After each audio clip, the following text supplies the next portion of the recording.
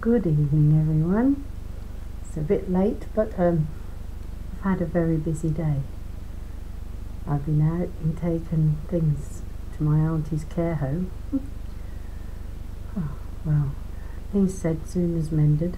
I didn't get to see her this lunch. I wouldn't have been allowed anyway, would I? I haven't seen her since April in there. Anyway, I delivered the stuff and I picked up my birthday present, which is absolutely beautiful, and it's sitting over near the angels. It's a big Joseph, Mary and baby Jesus. My auntie bought me that and it's beautiful. I'm really happy with that.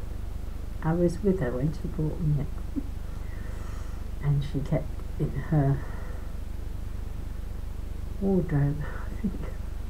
Anyway, the carer went and got it, and then my friend brought me back. So I'm going to continue with what I should have done had I been with. So we're on December the 3rd, it's a Thursday, and I'm going to read for you in the name of the Father, the Son and the Holy Spirit. Amen. I'm going to, I've already said it once, but I like to talk to my angel. Angel of God, my guardian dear, to whom his love commits me here, ever this day be at my side, to light and guard, to rule and guide. Amen. And be with me this night. Amen. From Mark 6 verse 13. They drove out many demons, and they anointed with oil, blessed oil, many people who were sick and cured them. The reflection is, Jesus wanted to share his power to heal with his disciples and with us, you and me.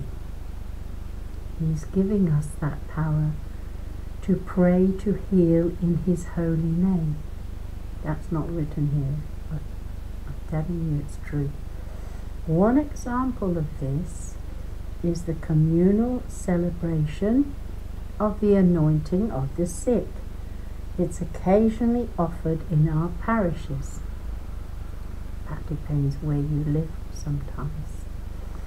If you will require surgery, or you have a long-term illness, or are at an advanced age, do not hesitate to be anointed when you're not in lockdown, because I've no doubt the government would not allow us to be anointed, but I would pray that there's some priests who would still anoint the sick. I pray, Lord, now that you will allow and encourage by your Holy Spirit some of our holy priests to continue anointing the sick, because I believe they can be healed from anything, absolutely anything, with the anointing of the sick. Amen. And the prayer. Dear Jesus, I pray for an open mind and heart to be cleansed of any barriers that are blocking me or others from opportunities to heal and be healed in your holy name. Amen. Jesus gave us power that we don't even know and realize we've got. We just have to step out in faith and use it. If people do not want you to lay your hands on them, you stretch out your hands any way you wish towards the person, the spot that is hurting or you, and then you just pray in the holy name of Jesus that it's his holy will that person be healed.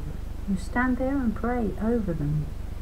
If you don't want to touch them and they don't want to be touched, and you just stretch out your hands and you pray in faith that God will heal. You might get scripture.